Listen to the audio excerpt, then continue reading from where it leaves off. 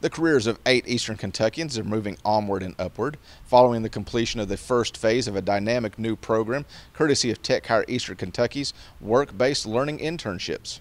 The new program is a public-private partnership between the Eastern Kentucky Concentrated Employment Program and Central App, a tech company based out of North Carolina. The training provides participants with work-ready knowledge of the Salesforce platform. So Salesforce is a large platform that starts with customer relationship management, and we call it CRM, but it actually allows you to go beyond that. And so there's lots of organizations and lots of different industries that are leveraging Salesforce not only for their customer relationship management, but also then extending it out to things like HR management, manufacturing, healthcare.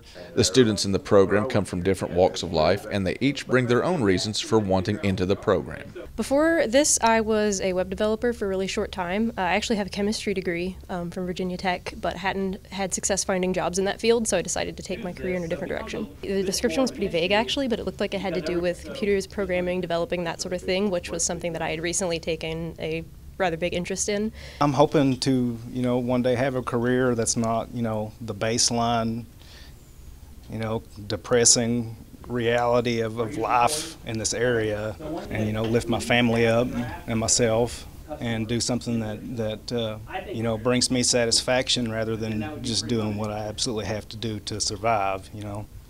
Those interns who complete the entire certification process will move into full-time work-from-home positions with CenterApp Technologies.